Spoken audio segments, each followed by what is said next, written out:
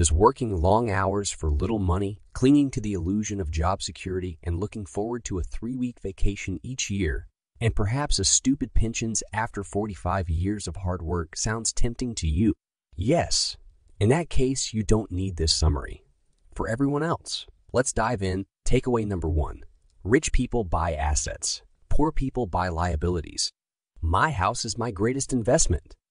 My house is a liability. If your house is your greatest investment, then I feel sorry for you. If you want to be rich, this is the main thing that you need to know. It's that simple. Well, why aren't everyone rich then?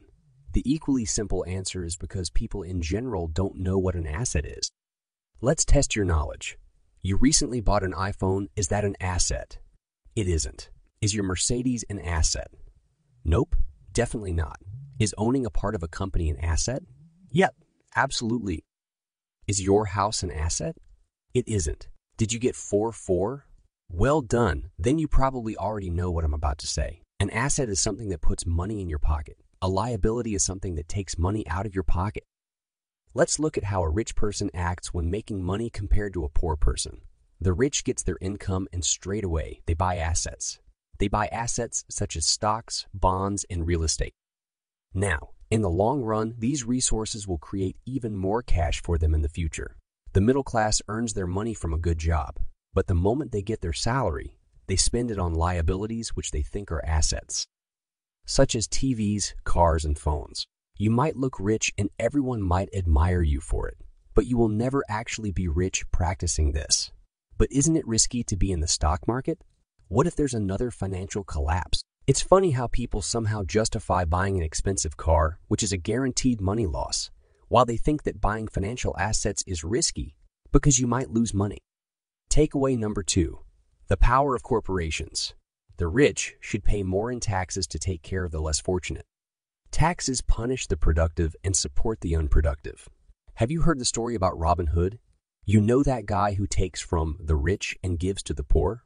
Inspired by this story, the poor and the middle class invented taxes. The purpose is to create a more equal society where everyone is included.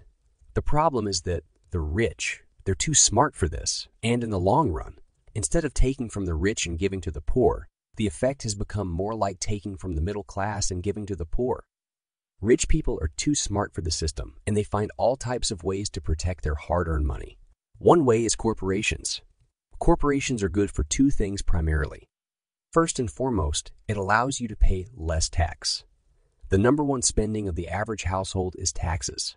It isn't uncommon for people to work between January and May for the government. People often pay up 40 to 50% in taxes. People tax before they get their salary, when buying things, and even when they die. Warren Buffett, one of the wealthiest men on this planet, is famous for paying less tax than his employees. What a corporation allows you to do is to pay for expenses before paying taxes. You're also allowed to deduct VAT from the sales by the same amount as you acquiring. This effectively allows you to buy stuff for as low as 50% of the original price. For instance, an expensive dinner together with your wife could be bought through your company and be half as expensive as for those without a company. Just kidding. Don't do that. That would be illegal, as the dinner has nothing to do with your company. Again, don't do it. Just kidding. I never advised you to do it. The second thing that corporations are good for is to protect yourself from personal lawsuits, which could be devastating for personal finance. With an LLC, you are protected from such risks, and the downside is limited to your company, not your personal money. For an example, if you're a shop owner that is selling wine, a group of thieves raids your shop and steals everything. Your cash, your best wine, and your super hot cashier. The family of the cashier decides to sue you for being irresponsible.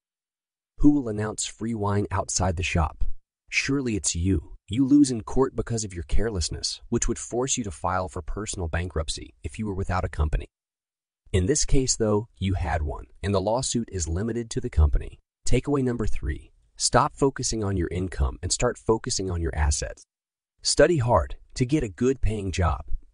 No, study hard to buy the company. Robert Kiyosaki's poor dad had a PhD but was struggling with money. His rich dad didn't even finish high school, and yet he had something.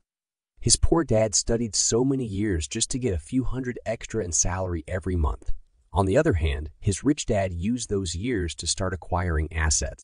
The rich focus on their asset column, while everyone else focuses on their income statement. I find this to be an interesting topic. If the average person were to get a pay cut by 2, he would be angry.